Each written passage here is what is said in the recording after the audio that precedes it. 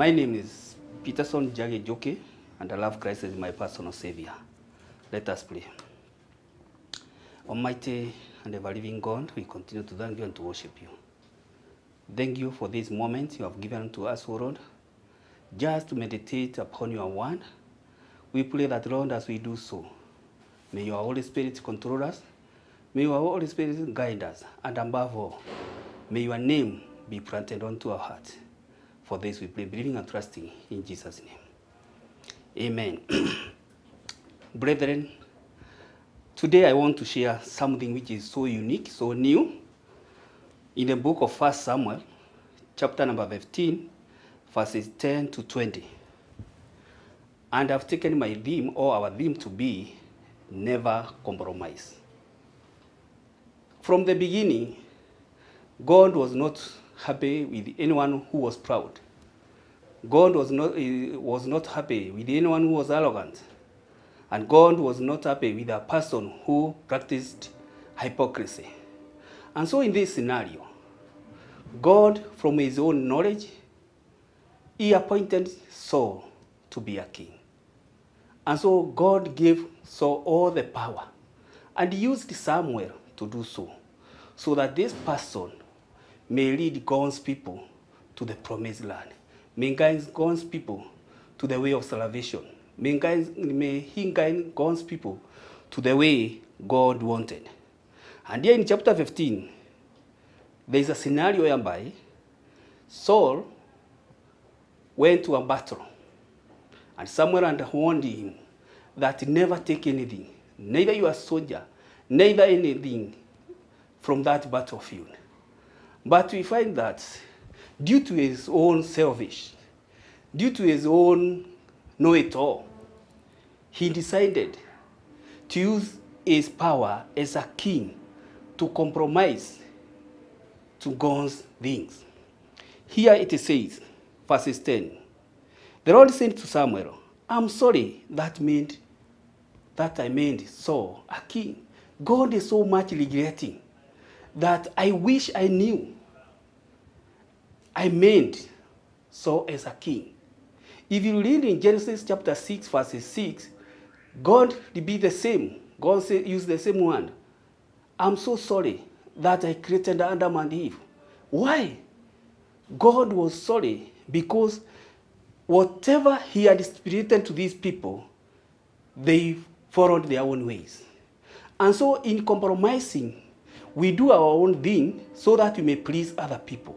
In compromising, we become proud of ourselves to the extent that whatever we are doing, we do it to please our own desire. And so God is telling Samuel, I wish I did not do this thing.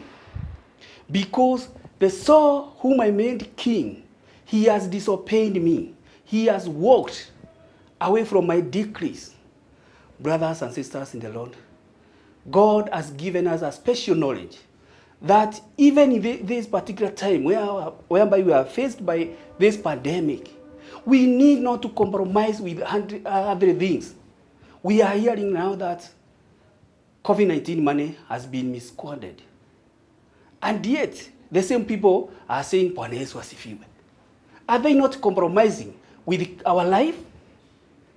May it not come to it that we shall compromise because of our prideness, because of know-it-all, because of our in arrogance, and many other.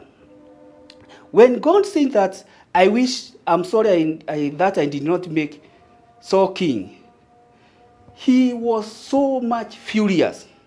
Why? That this man had gone against him. And so Samuel went to Saul and told him, God is not happy with you. But we find in verses 13, Samuel went up to Saul, whom he greeted him and saying, the Lord bless you, Samuel. I have obeyed the Lord's command. Hear the hypocrisy now. Saul is saying that, peace be with you, you blessed man of God. I have obeyed God's command. He is cheating. He is compromising. But then Samuel asked him, why then do I hear cattle mowing and sheep bleating. Now this is where scenario comes about. This is man of God. Saul is cheating him. But Samuel hit the nail and told him, I hear what I warn you not to do. All these things are happening. Many at the time, God directs us not to do things which we may disobey him. But because of our selfish desire, because of our hypocrisy, we compromise and say, Mungu at understand. God will understand. How will God understand? Actually, this was the same case with Saul. He was saying that God will understand. But my brothers and sisters in the Lord, verse 17 says, even though you consider yourself of no importance, you are the leader of tribe. He is being reminded that remember you are the king and you are the leader. We are being reminded that we have a testimony that Christ is our personal Savior. And so, my brothers and sisters in the Lord, I want to urge each one of us that we should not compromise with other things. We should not be conformed by the other thing. Instead, we should be transformed completely, inwardly, that whatever comes out of our mind, out of our mouth, may be pleasing to God. May it not come a time whereby God may wish that he did not give you a testimony, a salvation, because you are doing contrary to his will. Disobedience can make us move from God's way. My brother, my sisters in the Lord, even at this particular time, I am praying that we continue obeying God's word. Let's walk according to his will and command. Let there be patient with us. Let's humble ourselves and we shall receive his blessing. Deuteronomy chapter 8 verses 11 all the way. It says that, never forget, but remember whom I am in your life. We are being asked, if we compromise, we shall always be reminded that God is our God in our life. And so, as we wind up the month of August, I want to ask each one of us, have you compromised your life in the month of August? Have you done something which is contrary to your testimony? Have you done something that God will say, I wish, or you will say, I regret, I put this person into possession? Sometimes we are given possession, and with those possessions, we do contrary. We want to do things so that we can be seen we are leaders. No. Please, let's humble ourselves.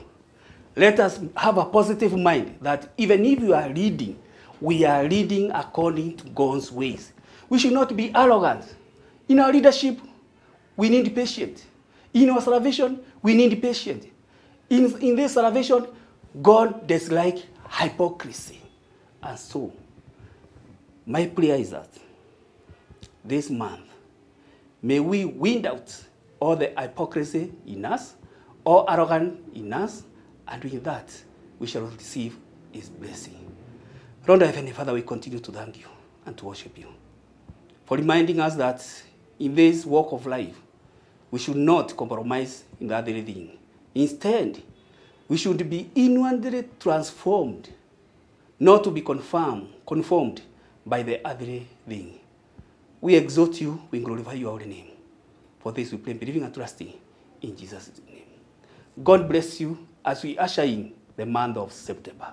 Thank you.